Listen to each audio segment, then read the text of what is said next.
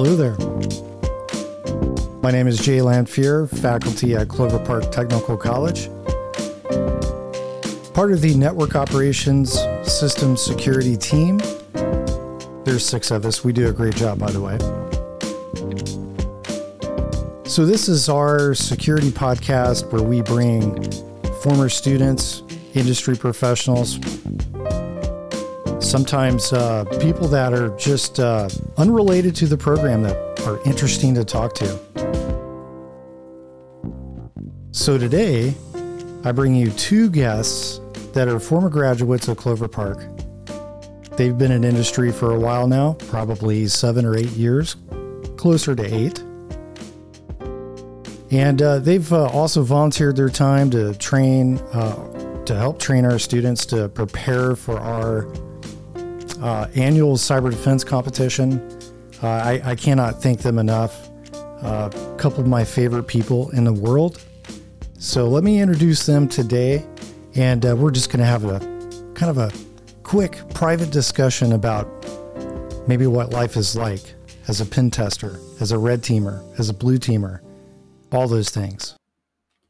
All right, so here we are with 2, you know, guys, I was going to say recent, but it's been a long time. Rob Curtin-Seifert and Jareth Kelly. So, hi. So if you guys just want to do a quick introduction on yourselves, who you're currently working with and for. And I'm so grateful that you guys could, spend some time with us today and talking about some, not only how you got here, but what it took to get here, what it takes to keep your job, because we've talked about that in the past. And again, this is a friendly reminder, this is a PG rated show, maybe PG-13. So Rob. Awesome. So my name is Rob Curtin-Seifert. I'm a Clover Park Technical College alumni. I graduated in 2014. And I'm currently the Director of Services at a boutique consulting firm called Guardians. All right. Sure. Thanks, Rob. Yeah. I'm Jareth Kelly. I am also an alumni from Clover Park. Also working at the same company as Rob. I'm a senior managing consultant within Guardians. All right. Thanks, Jareth. Yeah, it's, it's been what, 7, 8 years since you guys graduated? Yeah. Wow. Yeah. Yeah. It's been a while. And part of your team at Guardians is other Clover Park graduates as well, right? Correct. Yes, it is. 2 more. Yeah. Yep. So what do you guys think? Since you made it to the big leagues, tell me about it. Yeah. Graduating Clover Park, one of the things that my goal was to be a penetration tester and red team operator when the day I showed up, and going through the program and graduating, getting my first pen testing job to now it's been a dream. It's been hard. Made some sacrifices along the way, but it's been fantastic. And, it's great to see that it's not just a single person, right, that did it. And it's a group of people that have come out of there, and we've taken the industry by storm and come out of Clover Park. So it's, to me, it's amazing. Yeah, I really like the fact that we've got quite a few people from Clover Park on our team, and even worked with some in the past at previous company. And when I started going to Clover Park, I kind of actually ended up there just by happenstance. I didn't have any idea what I wanted to do for school. I was just about to finish high school, started looking at some colleges, and I was like, oh, computers. I like that. Let's go there. So, Right. and it wasn't too far from where I lived. So, just started going to Clover Park, and I always kind of just enjoyed messing around, breaking stuff, kind of figuring out how things work, and just, there was a small little class about pen testing and stuff, and kind of drew my interest. So I did a lot of learning on the side, but I never really thought that I'd make it a career at first. Definitely not like Rob, where my goal was to be a penetration tester. I just wanted to do something with computers, and it just caught my interest. and just happened to be, I guess, right place, right time, knew the right people, and kind of landed in the industry. At least early on. Who knows? Maybe if I would have, been a sysadmin for a long time, maybe that's where I would have landed too. So, Jareth, have you ever seen Star Trek, Deep Space Nine, or Next Generation? I've watched some Star Trek, but I'm not that familiar with it. So More of a Rob Star may Wars guy know myself. where I'm going with this, but there's the transporter operator, or the famous Miles O'Brien, that can pretty much fix or break into anything, and that's who you remind me of. Yeah, Rob shaking his head yes. So, yeah, Jareth, I recall it well. You could, pretty much fix anything that was broken. So he had a natural aptitude. He does. One of the jokes is, I break all the things and Jareth fixes them just by looking at them. You would be surprised at how many times, hey, Jareth, this isn't working. What's Right. going on? What am I doing wrong? Well, show me. And then I do the exact same thing that I was doing before, and it would work because Jareth Right. was there. It is the magic touch, not the cheese touch. Right. Correct. Well, and I've even been told by one of the guys on our team that I'm the kind of person that'll just go seek out some new exploit or something online, dig through the code for a bit, and have it working within a couple hours. Whereas there's a good portion of the team where they'd probably feel very uncomfortable with that, right? At least, right out the bat, like, oh, some code just leaked to Twitter or Pastebin somewhere, and the crime groups have Right. been exploiting it for the last couple weeks or whatever. Right. That's where I go. I'm like, oh, let's go find some of that. Let's go pop some fun exploits on a network. Yeah, let's get some crime software and reverse engineer it. Yeah. Right. Yeah. You'd be surprised at how many exploits that penetration testers users that use, right, that actually came from that world. It's just been stepped over to make sure that it was safe, defangled in some instances for other callbacks, and used, right, reverse engineered and put out there. And Jareth's really good at finding that stuff. Really, really good. So, seriously, guys, why IT security? So, Rob, you kind of knew the direction that you wanted to go. Jareth, you just kind of, I guess it would be okay to say that you fell into it because you found your passion. And so, Rob, just why? I mean, a little background on that. Well, yeah, it's a little complex, but Because it's stressful. It's not an easy thing. It's very hard. Correct. I was always into computer security back in the days in the 90s and early 2000s. I always just had a knack for finding my ways into things that I probably shouldn't have, right? I got my first job offer at college. I want to say about 2002 to do this, but unfortunately for them, I joined the military, and went to the Army, and did that for about a decade. And I wanted something that I felt that I was, a part of something bigger, right? Mm-hmm. And talking to people, and looking at the industries where I wanted to go. It was not a one-for-one swap, right? Sending packets across the way to do adversary emulation, to help them secure and build their network, to secure their networks and build them out stronger, or emulating the newest threats.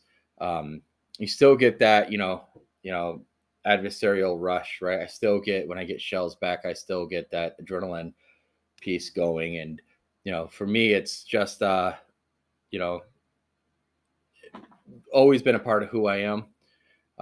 And the other part of who I am is I like breaking things and putting them back together, taking them apart, putting them back together, putting them back together, and just figuring out how things work. And I have family who work in IT, and I talk to them, and it was just a natural fit, I guess it'd be the thing. It's always something I was interested in.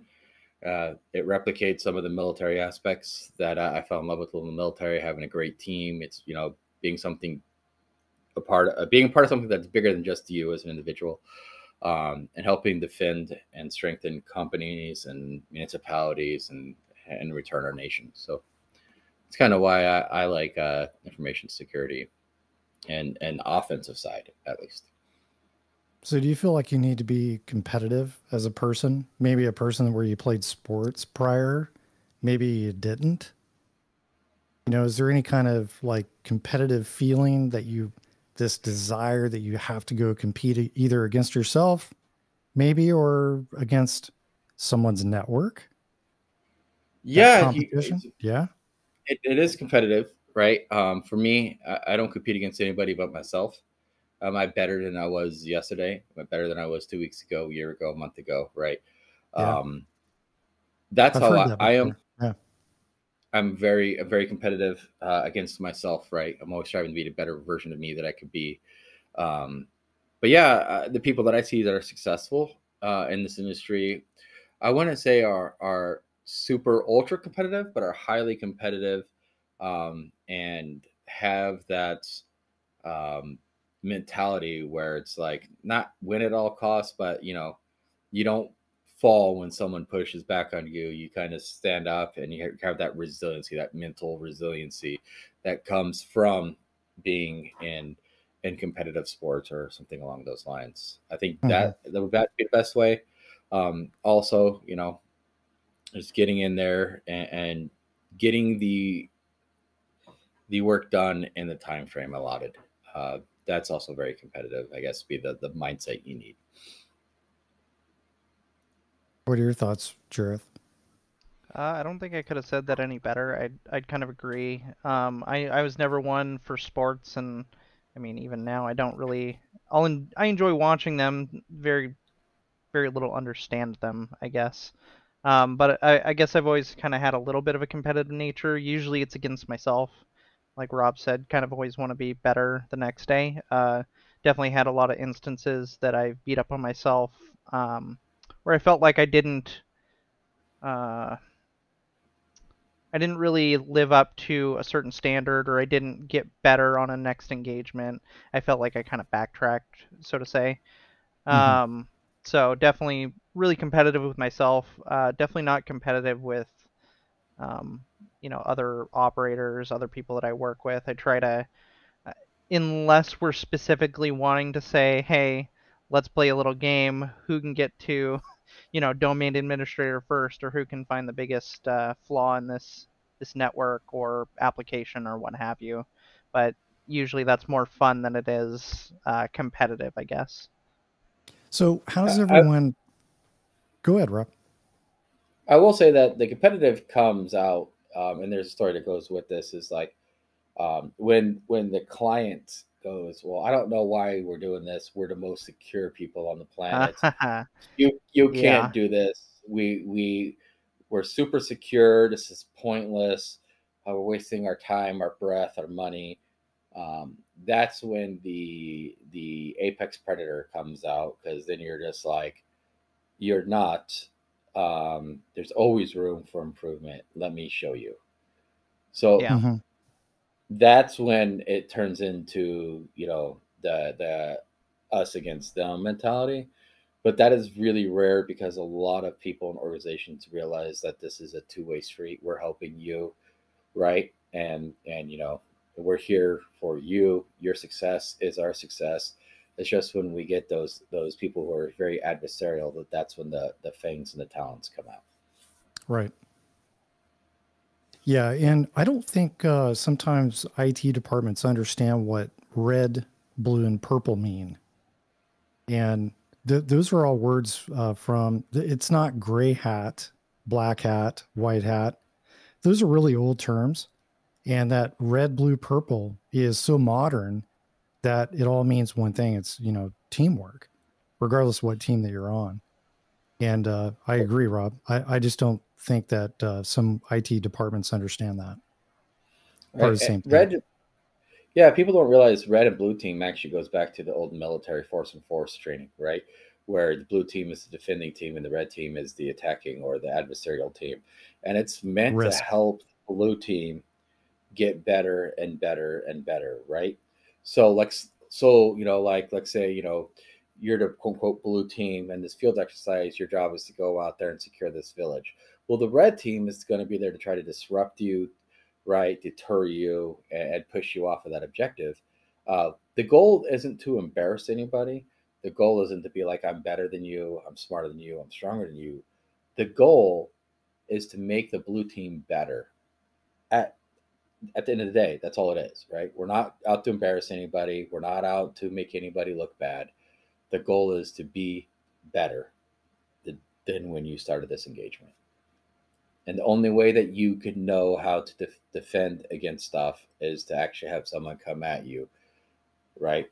How do you get to know how well your defense in depth is? How else are you going to know how your users are going to respond? How else are you going to know if your policies and procedures actually work like intended if you don't test them? Yep. So how do you guys do it though? I mean, what does a typical day look like in your field of IT security? Well, I want to start by saying we're consultants. So our day to day looks very different depending on the engagement we do, right? So our week this week will look different than the week next week because we do short haul engagements. We do long haul engagements as well, right? So these engagements that last like a month and a half. Jareth and I have been on a couple of those, right? I'm on one right now, actually. Right. Yeah. So do you have to travel? No travel. Okay. At least at the moment. We have traveled in the past. Yeah. COVID kind of squashed that a little bit. I definitely spent just about every week for almost 2-3 years traveling pretty much every week. Yeah, not within Guardian's previous company. Right. But we get in, we meet with our team in the morning, and we work together in a collaborative manner to achieve the goals of the assessment. And we rinse, repeat. So one day we could be straight focused on, hey, bypassing the WAF, but the web application firewall, or, trying to map out, see if we do SQL injection or something along those lines, if it's an application, or lateral movement or reconnaissance in an internal network or a red team operation, right? But the key thing here is that we're never alone. We have a full team with us, and we're constantly communicating no matter what we're doing in our pieces. So I guess those are the things that stay throughout all of our days: communication, teamwork, communication. And I say communication twice because that's the most important thing. The reason why I brought up this competitive nature and what I've noticed in people that go into this field of IT security, regardless if you're a consultant or not, is those people are competitive. And it's typically traditionally previously not in sports. So it's like, independent play as a child, those types of things. And the reason why I ask you what your day looks like, as you brought it up, is you're working with a group of people, and IT security is all about working with a team. And no one has that ultimate answer of what the great solution is. And, so I know that your team, I've met them over, virtually over Zoom, and there's a really good dynamic there between all of you guys of how everyone kind of knows their role, and in what you do, leaping from a 2-year degree into what you do is extremely difficult. And so I must think that there's something with this interpersonal competitiveness that you guys have, that everyone possesses that same thing, that same trait. And so it is. Yeah. It is. And in fact, it's a little bit more afraid different to fail. It is. this common themes that we have is we're all pretty much, I'll say, almost perfectionists. We're not total perfectionists, but really close to being perfectionists. We have great communication skills, interpersonal communication skills. The other thing too is we have confidence in ourselves and our teammates, but we don't have egos. Right. We leave our egos at the door. One of the Right. biggest things that we realize with the team that we have is that, you know, we're greater as a sum Right. Yep. Yep. than the individual parts combined, right? So to me that's important. But to go on your so a little further is all the operators, I'm gonna go nerdy for a second, either belong to the Slytherin Harry Potter house Right. or Ravenclaw. Okay. All right. Yep. There's no Hufflepuffs Sure. and there's no Gryffindors. Just Right. Slytherin or Ravenclaw. That's it at Right. Guardians. Just don't cross the line. Yep. Don't go to the dark side. But I just found that was one day we just figured that out with Jareth, and it was very interesting. Yeah. I think kind of one of the things too when it comes to our team is like we're all constantly learning, right? That's one of the biggest things is that we constantly want to learn something new. We constantly want to advance our knowledge, and then we also want to share it with the team.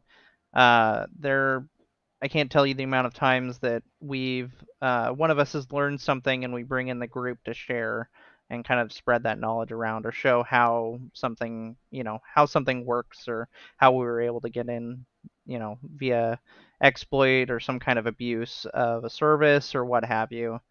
I mean, even one engagement, I was trying to learn something new. I was up really, really late.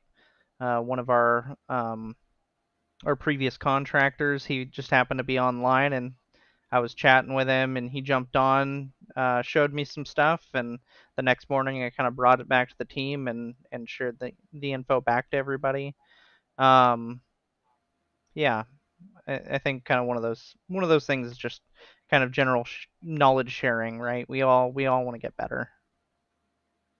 I think more than anything is everyone has an insatiable hunger for knowledge. Yeah. Yeah, I agree with that, Rob. Yep. What about imposter syndrome? Every day. Say again? Every day. Every day. I don't think people know what that means. Maybe you could help us. Yeah. So for imposter syndrome is, a real thing, especially in our industry. And it's where, for me, it's like, if only these people knew how much I used Google, like they would lose all respect for me, or maybe they wouldn't, come back Right. to us, or, if only my, coworkers realized that I used Google to find the answer to the question that they just asked. Right. You get what I've, Yeah. It's feeling like you don't know enough. You're not good enough because, we have these expectations of ourselves. Yeah. Right. That comes with that highly competitive individualism that we have. Correct. And so that's imposter syndrome. And in fact, when I was interviewing here and in Guardians, they, I said, well, they gave me a scenario question and had me walk through it. And I was like, well, I don't know the answer, but this is right where I would use Google to find the answer. And they respected me more for that, right? Because, I wasn't afraid to say that.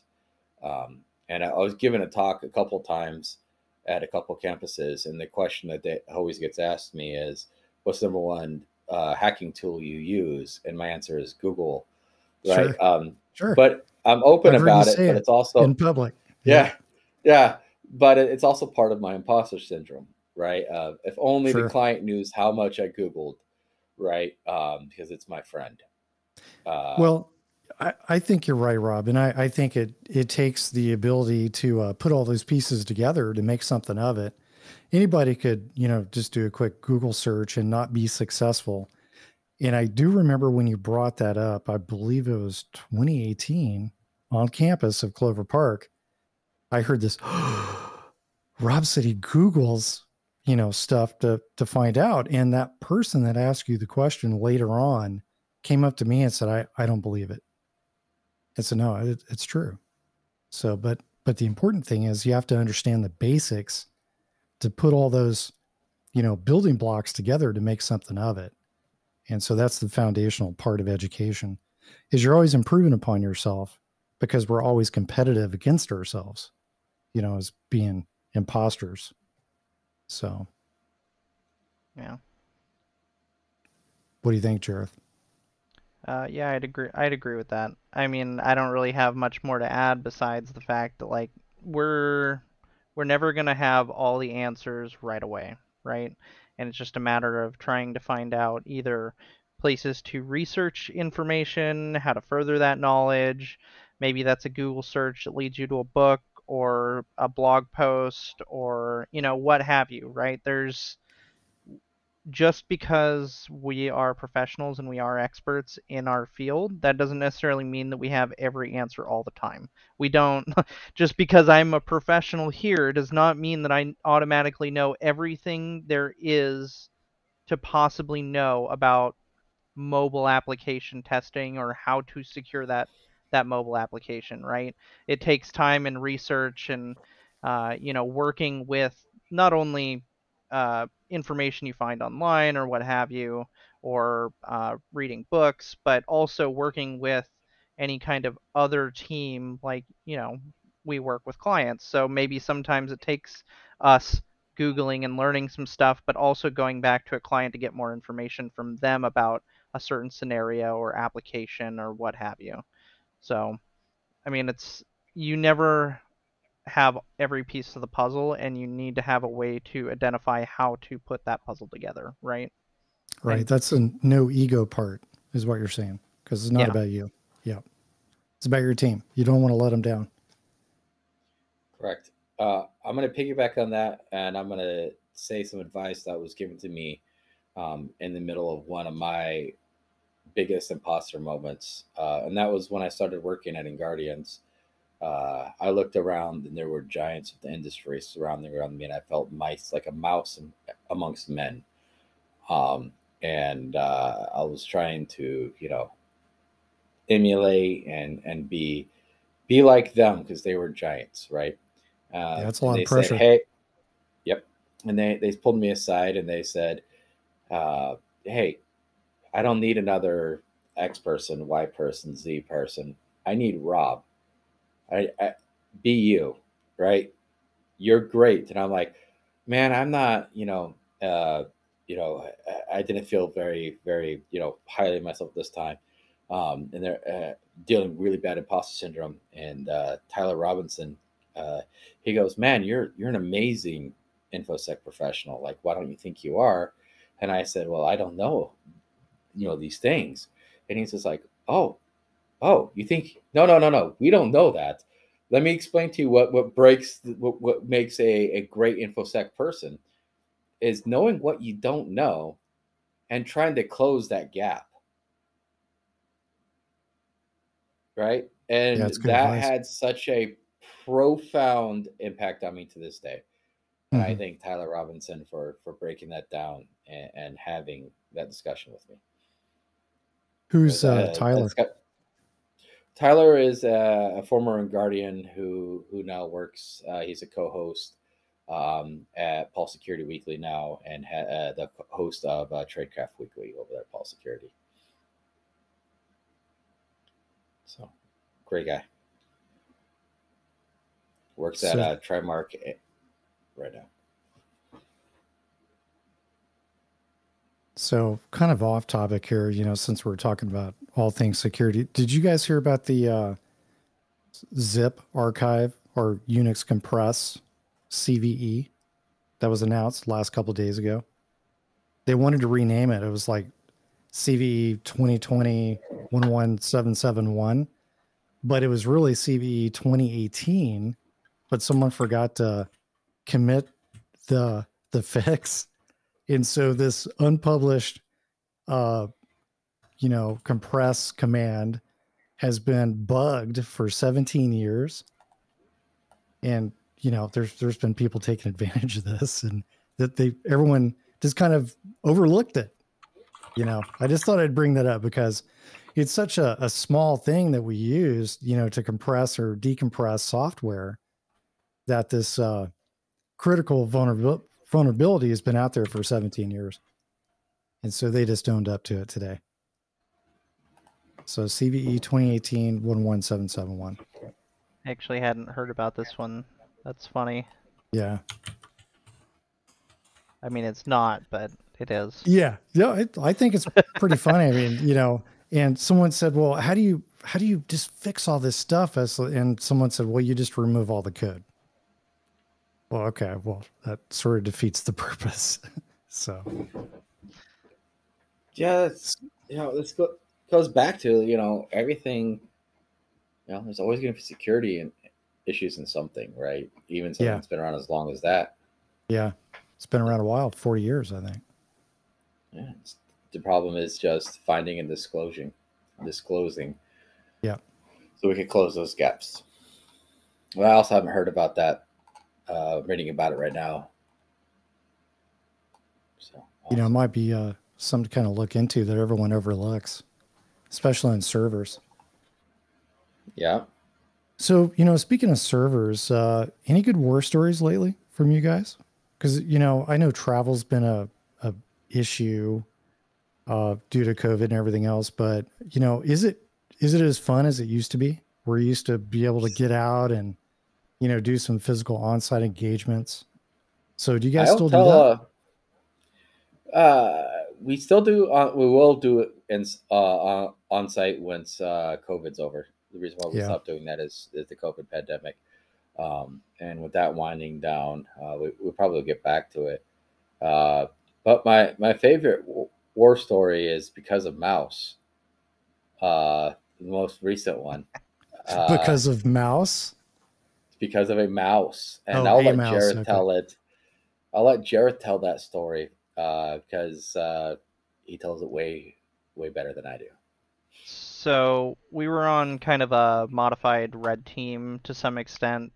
There was very little people in the know that it was happening. However, we had laptops shipped to us as kind of an insider threat model. So we had credentials, we had a laptop, we had VPN access. And it was right around the time that the kind of Razer mouse abuse came out. Oh, yes. To where when you plugged in any kind of Razer device, Windows update would download the Synapses program and execute it as system.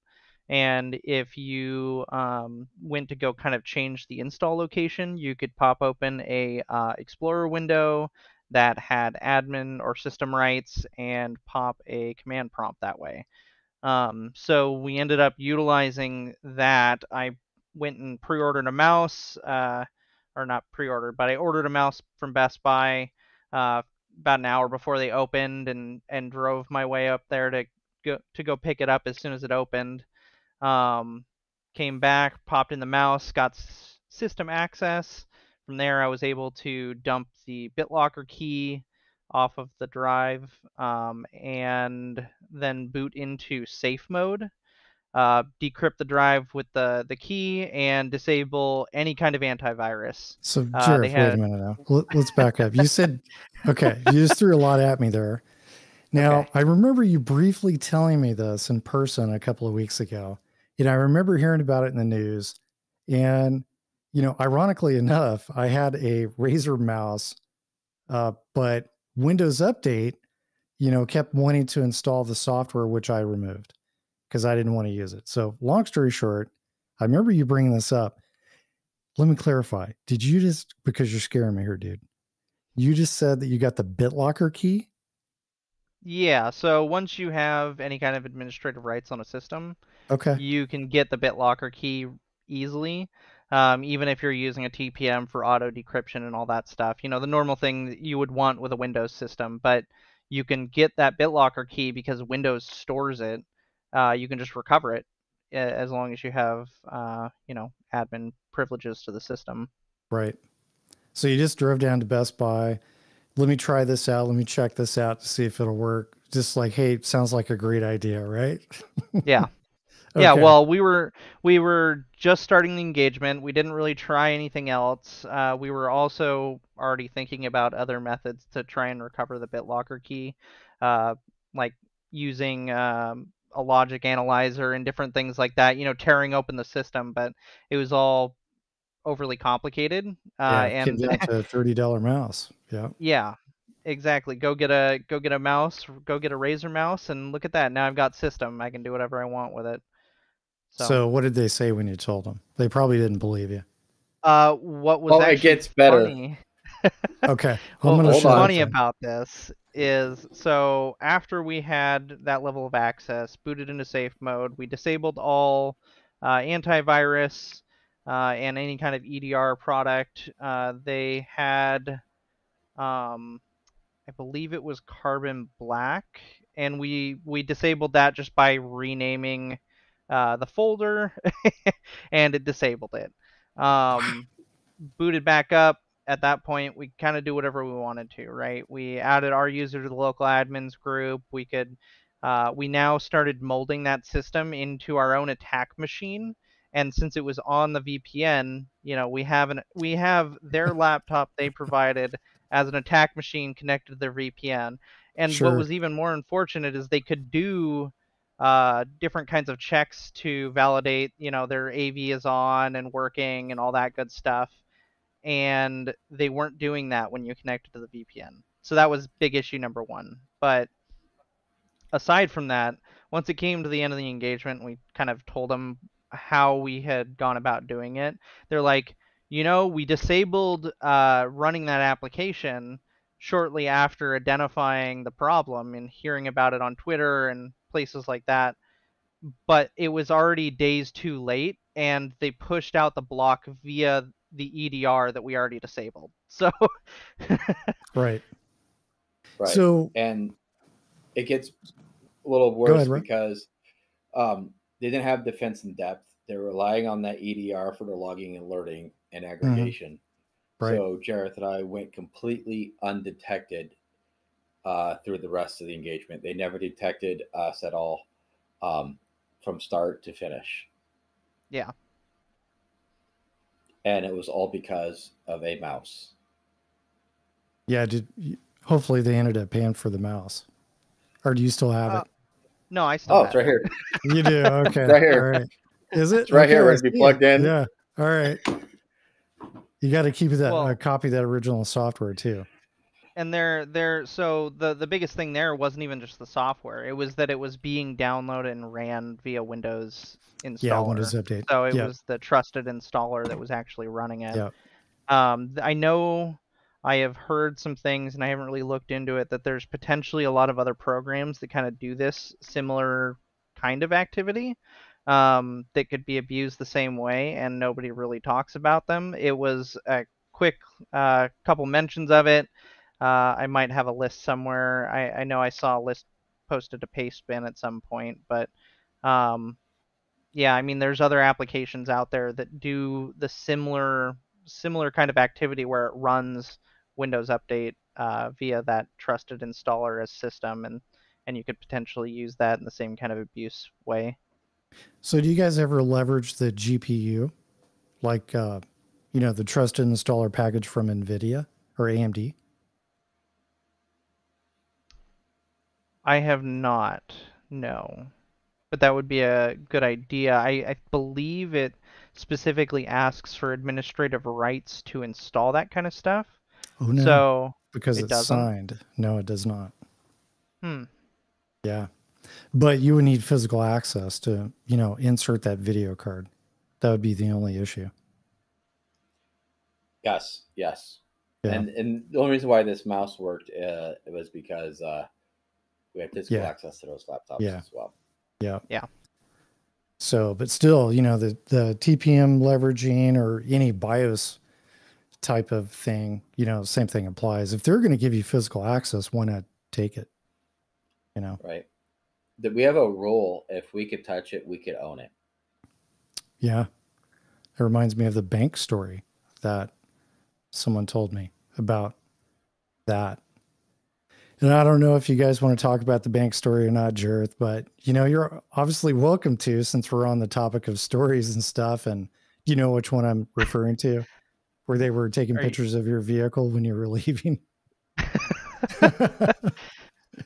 Definitely had quite a few on-site kind of social engineering engagements. The one that you're referring to, I'm assuming, is where we had the police out looking for my vehicle. Yes. Yes. Yeah. If I remember correctly, it was I'll call him out by name. Colin. Yeah. He Yep. he went into one of these clients that we had, a bank, and was acting, I believe, as like printer repair, trying to get access to some kind of sensitive area. And when the person he was interacting with walked away to go check in with some people, see if he was supposed to be there, that kind of thing, he just kind of wandered off into private areas, started digging around under people's desks and things like that. The person had caught him. He's like, "Oh, okay, no, I'll come back later," and walked out the door. We jumped in the vehicle, left. We got on site to actually do the rest of the engagement, and they had mock wanted posters all over the place with Colin's pictures. Right. And your said car. The police were actually out looking for our vehicle. They had pulled camera footage from a building across the street or something to try and pull the license plate. So we could have gotten pulled over. I think it was a 4-hour drive or something after that point. So for about 4 hours after that, the cops were looking for our vehicle. Somehow didn't catch us. So. Right. Yeah, that's a little bit of a risk there that you guys take. One of my favorite stories to tell about that risk and having cops involved is how bad this one engagement went from the beginning to the end.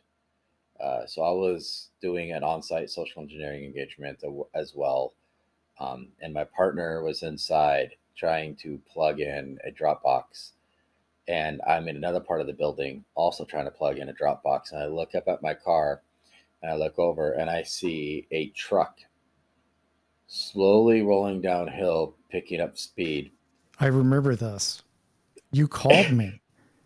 I remember you calling me on the phone, and it was late. Dude. And the car, the car smashed into our rental car. Yes. Totaled our rental car because it was like down a really steep hill. So it just, here comes like this giant F-350. The person didn't put it in park, and it just started rolling down the hill, picking up speed, smashed right into my rental car, totaling it. It's like something from the movie Sneakers, Right. So I come out of the building. I have the Dropbox in, throw it in. The security guard comes out of the building, figured out what happened. My partner comes out. I wave him off. The cops come. We do the whole thing. And then we go take it back. And I call my boss, and I'm like, what do I do? He's just like, how far away is the rental car place? And I'm like, yo, it's like an hour and a half away. And I called them, and they were going to bring out another car the next day. But my boss is like, get back to work. Right. And so my partner and I had to go back into the building with the totaled car, with the security guard there.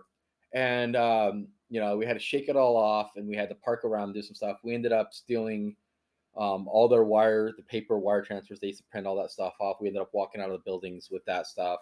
I ended up walking up to the CEO saying I'm the intern, and we're going to do a new laptop swap for you. And he gave me his laptop, and the CFO held the door open for me. We ended up walking away with a bunch of stuff.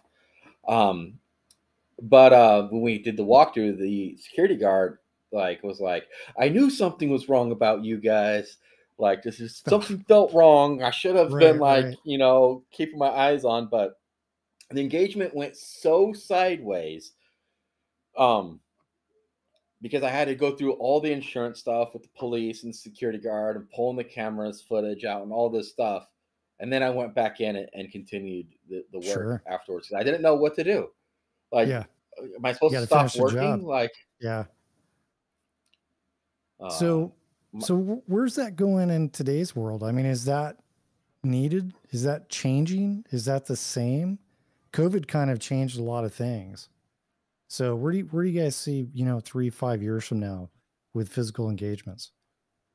I think it's going to be different, Yeah. right? A lot of places, a lot of companies don't are closing down offices, right? Even historic buildings. My father's company that he works for has a landmark building in a city. The building is known for them, and they ended up just selling it because they don't need it all the remote. Like they just moved everything remote, right? So a lot of other stuff too. Um, the some companies are working remote, some companies aren't. I just think this is going to be as important, just different. Meaning we're going to target different buildings, more along the lines of I say maybe data centers or dedicated data centers, not shared data centers, IT buildings, right? Um, and I Yeah. think So it's going that to be more along the lines of like access control, a lot of access control and bypass stuff is where I see it so that going. physical presence is gone. That equipment's no longer in that building. So it's somewhere on someone's cloud somewhere. Is it easier or harder? Your job. He's smiling. It depends. Yeah. Yeah. uh, that's The kind of a answer hard is one yes. to. I mean, it can be, right? I mean, at that point, for us, when it comes to any kind of on-site or physical engagement, things of that nature, we spend a lot of time traveling. We spend a lot of energy kind of doing that stuff, right? I mean, when I started counting out the amount of hours it took me to travel to and from a client, I think I was traveling for probably 10 to 15 hours per engagement. Um, and now with, a lot of that kind of physical being removed from it, people getting rid of offices, things like that, that now 15 hours gets put back into uh, reading and observing, recon, different kinds of things that, I mean, we would probably do on a physical, but now we're doing virtually. We're able to identify more things. Things kind of exist forever on the internet, right? Right. So it just kind of depends on the situation. So you guys have Um, more research time for your engagement, prep time. I No? different kind of prep Different? time. I mean, I I can say that there's a lot of organizations that even though they went remote, they probably weren't ready to go remote. And so it ends up putting a giant hole Hmm. Right. on, into their organization out on the internet, as opposed to, having some kind of hole physically, right? And usually that hole digitally is a lot bigger or a lot worse than that physical hole, I would say. Right. But physicals will never go away because there's physics. The stuff's got to run on hardware somewhere, right? Yeah, it does. Yep. And so, you know, just because it's cloudless and serverless to you doesn't mean there isn't a server somewhere running that application, right? So that's where a security control's got to be. The colos, the colocations, the data centers, all that stuff. Very important to test and ensure their security.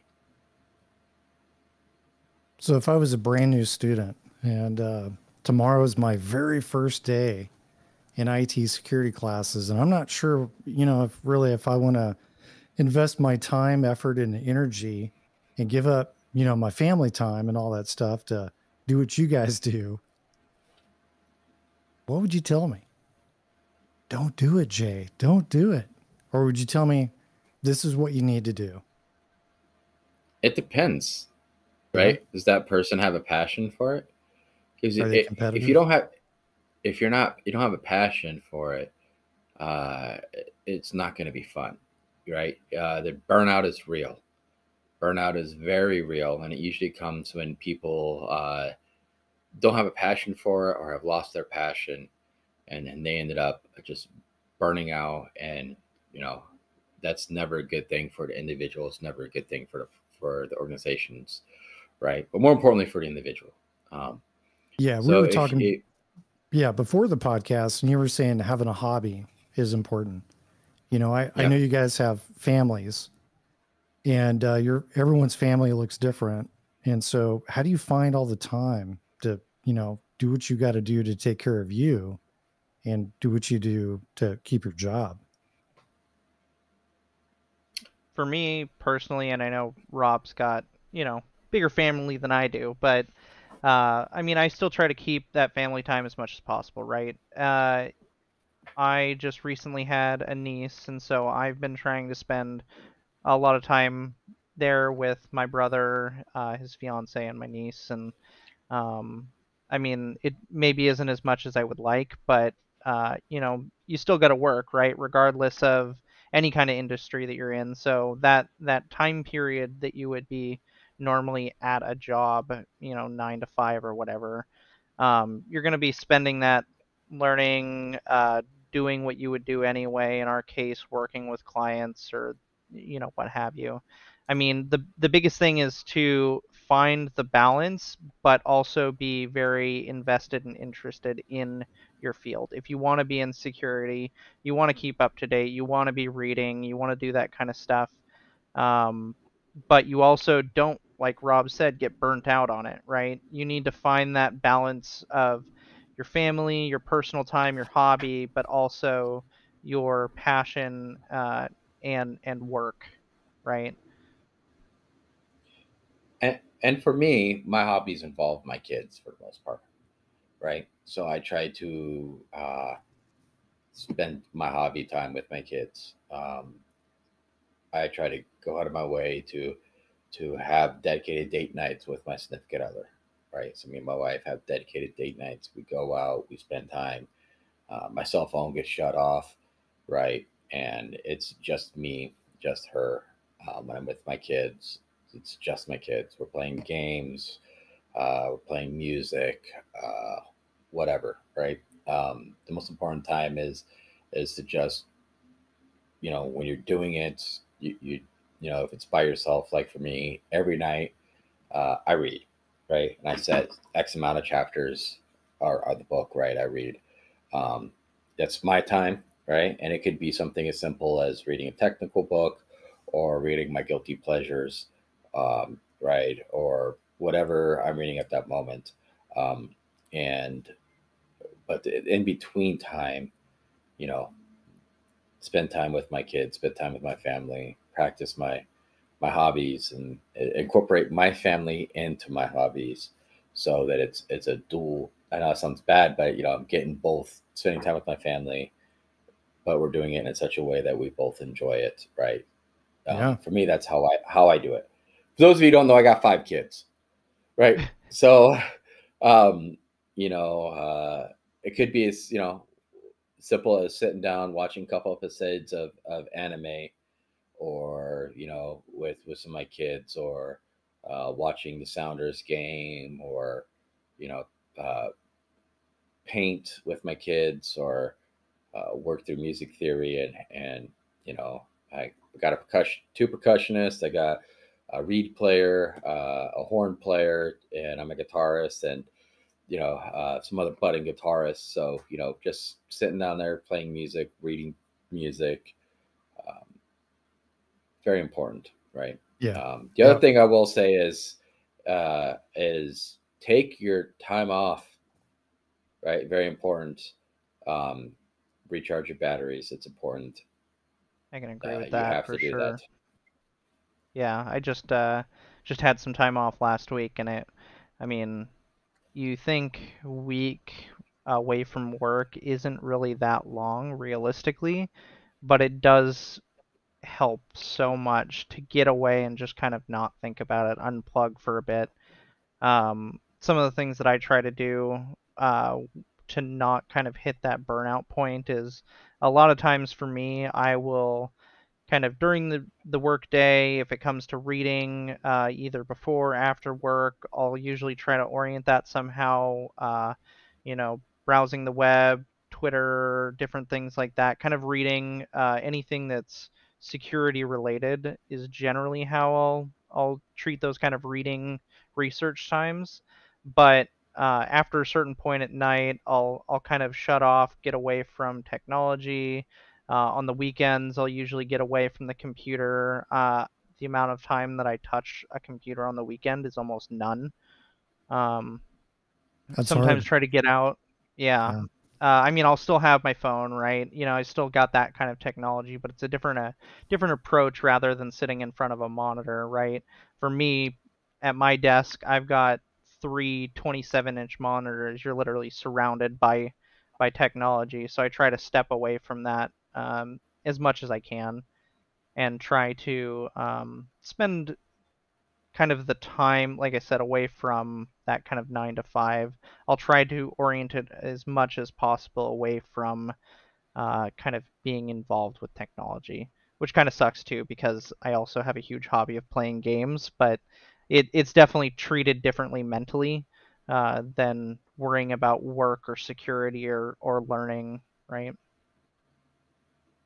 But the key thing is to tell that person is find whatever you're passionate about, right? Even if it's not information security. If you ain't passionate about it, then it's going to be a harder uphill battle for you. Yeah. If you're passionate about something, that's going to make it so much easier. Kind of just happens naturally to some extent. The worst part about it when you are passionate is worrying about that burnout because sometimes you do focus on it too much. That's why it's important to get away, try and disconnect, use that, time off when you can, things like that. So, do you guys ever refresh yourselves on the basics of software stuff, topics? Oh yeah, Yeah. oh yeah. You know, it's just important, especially with like Windows updates and new systems. But just go back in because one of the things I always talk about is sharpening your sword. Right, our knowledge is a sword, and you got to sharpen steel. So if you're not out there sharpening your sword, going over the basics, going over advanced forms, you're just gonna lose it. Right, so you gotta sharpen your sword, and the very basic stone is, hey, you know, do I got this stuff right down? And it's funny because it's very apparent when you forget the basics. Like when I'm working with Jareth, you'll be like, you're trying too hard, right? Keep it simple here. You forgot sed, you forgot awk, you forgot this one delimiter flag. I know it. You've seen it. I've seen you do it before, right? And then that's my cue to be like, yep, you got to go back and Right. sharpen my sword, right? Um, Right. may not be apparent to you, but it'll be apparent to people around you, and surrounding yourself with good people and good coworkers that goes back to the ego, right? When they Yeah. say, hey, man, you know, I've seen you do this before. What's going on? That's, you got to take your ego and be like, yep, got to go back, sharpen that because everything's evolving, everything's moving, and you can't remember every detail ever. And so it's important to go back over and do the basics over again when you see it slipping or other people point it out, or you know it happens to me all the time, Yeah. I and think it's it's good usually advice. Jareth. Yeah. To all of us, actually. Yep. It's perishable skills that we're dealing with. Yeah. 100%. So I appreciate you guys taking the time to from your families, from your hobbies, all that stuff, to do Clover Park's podcast, for the network operations system security uh, team that you guys were once part of. And I'd love to have you back. So you guys willing to come back? I'd love Maybe to. Absolutely. another topic, of course. Maybe we could just make it one topic instead of, oh man, Jay just wants to talk about me. It's kind of weird. But yeah, so I'm thinking like a really cool topic of maybe like a latest threat and what you guys have done or what you plan on doing We don't want to give anything away, to your potential future clients, but maybe some things that have happened in the past that, we can just kind of talk about that's IT security related, like how to break into a Palo Alto firewall. You can't. Oh, you can bypass Palo Alto Right, firewalls right. by Yeah. nope sledding, not sledding, right? Yeah, it's But like, hey, well, just break into the firewall. No, it's not going to happen. It doesn't work that way. no, So it's not the I mean, movies. it also depends on if you're upgrading. I mean, I think there's some old RCEs for Palo Alto, so if you're not installing the latest firmware, right, anything with pan, that there's a problem, especially when they drop pan 9 and 10 within about a couple of months after one another. So I I will say this is not like the movies, right? I got to bring the firewall down, then 5 minutes later, firewall goes down. No, it ain't like that. right. So have you guys seen the movie Sneakers? Only the best hacker movie ever made. It is awesome. I think everybody should watch that movie that's going into IT. That really sums it up, from a 360 point of view. So anyway, guys, I appreciate it. Thank you.